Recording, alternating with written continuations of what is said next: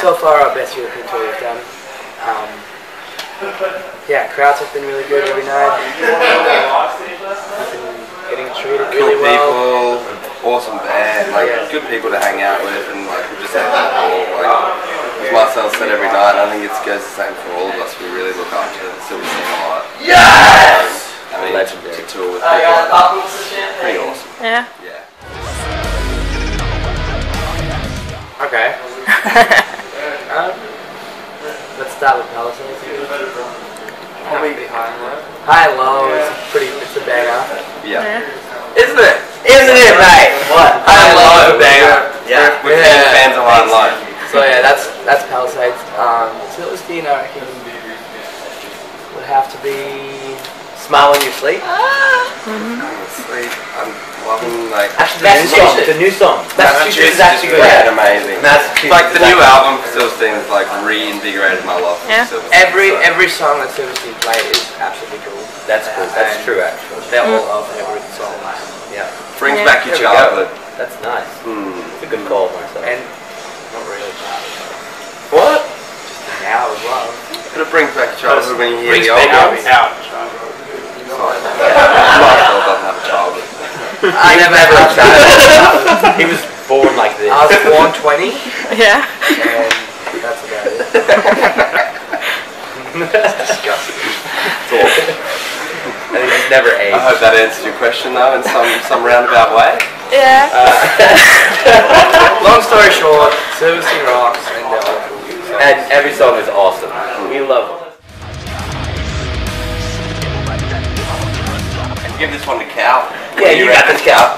The thing I like about Europe the most is the music culture is really just, it's very, the fans here seem very respectable, more so for the music side of things, rather than, things like, as you tour abroad, you see that different countries have different kind of, interests in the music, whereas some countries will be more about imaging and just selling your music, getting it out there. But when you tour Europe and you play to fans like we've been playing to on this tour, you can really see that they absorb the music and they judge you based on that, and all the other stuff doesn't really matter so much. Yeah. That was a brilliant answer. Yeah, well done. Got that? Yeah, that was real nice. That was the best way you could have done it. That's what we think. We love it. Excited. Yeah. Really excited. Yeah. I love being here. I think it's like a pretty big market that we want to focus on in next year and stuff in the future. What's that?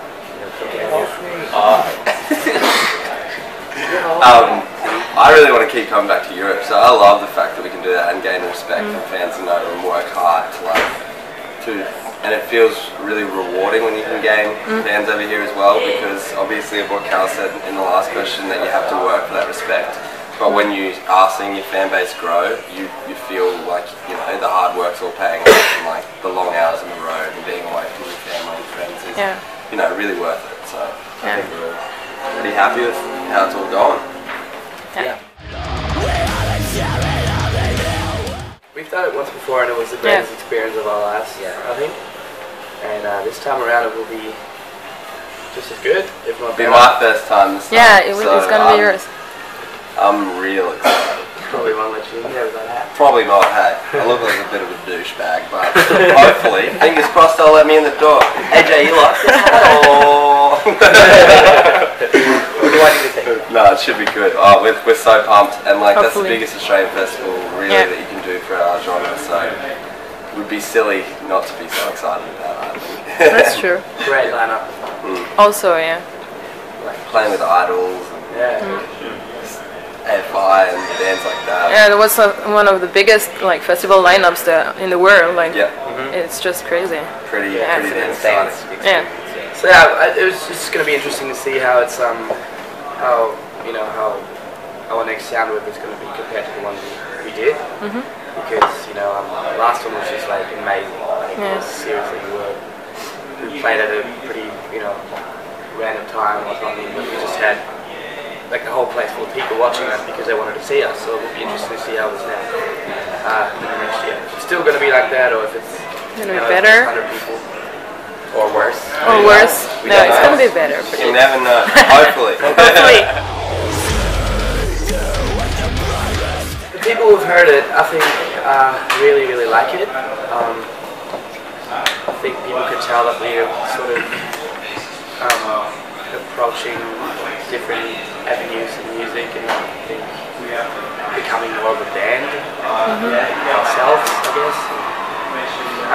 I think a lot of people appreciate it a lot. There's always going to be haters, but that's cool. It gets me. I think we're completely honest, like the way we see Loveless being accepted is, it wasn't so much a step forward for us, but more of a sidestep into something that we're happier to do. It's making us happier to, you know, go out and tour the songs because we believe in them. And yeah, like, obviously we're losing a couple of fans in that respect, but we're also gaining a lot as well, so. Another brilliant answer.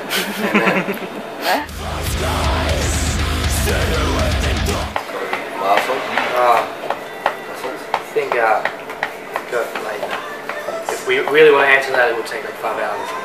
But Loveless, pretty much because lyrically, it was a good song, by the way. Great song. Lyrically, it was pretty much a time where I had to find myself and first and foremost learn how to love myself rather than loving somebody else, because it was more like a discovering thing. It's like discovering my true self, and Loveless was, for me, that's kind of what I interpreted it, but all the other guys sort of, they have their own explanations for it, but it doesn't mean that we're loveless. Like, I'm happily married and I'm in love, you know, like it doesn't mean that we're loveless. It just means that the world itself, you know, it sometimes seems careless, and you know, it's kind of just that, really. There's so much to it, and I probably should write a book about it. But Next project. Tomorrow, man. That side project, novels.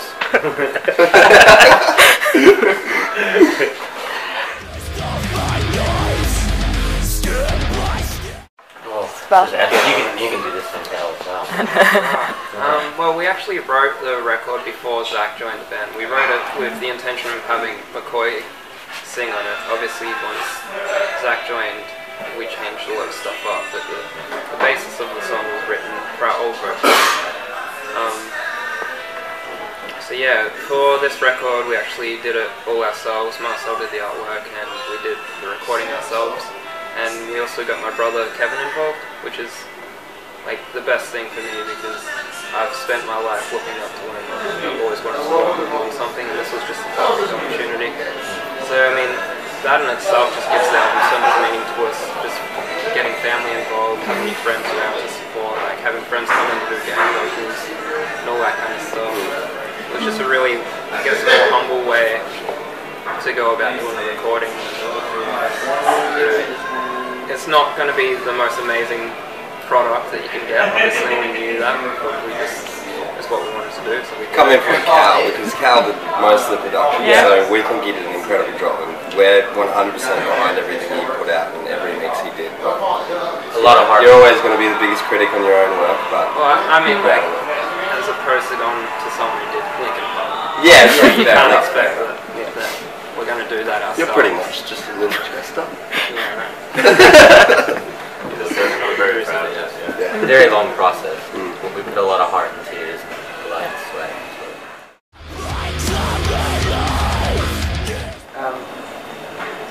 life. Yeah, experiences. That's pretty much it. Experience growing up, learning, evolving, just personal experiences, really. That's pretty much it.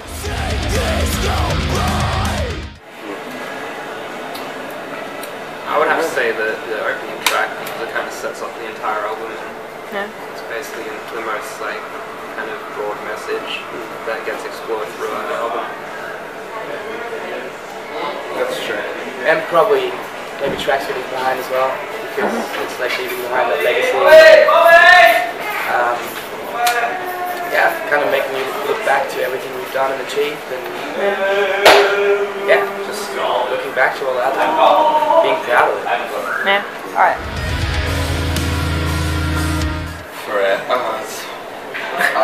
be a firefighter or a policeman, and then I wanted to be a musician, and never changed after that. Like from when I was probably 11 or 12, I don't know how these guys are. There's always something I wanted to do. Hey? Could have been. And then I realised, police is shit. I've always wanted to be a musician since I was a kid. So I started playing drums when I was 4 years old. I've been doing it. I didn't change it for it. Was it?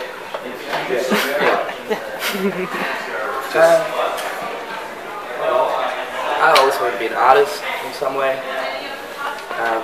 Sort of expressing what I feel, whether people care about it or not. Some people do. So.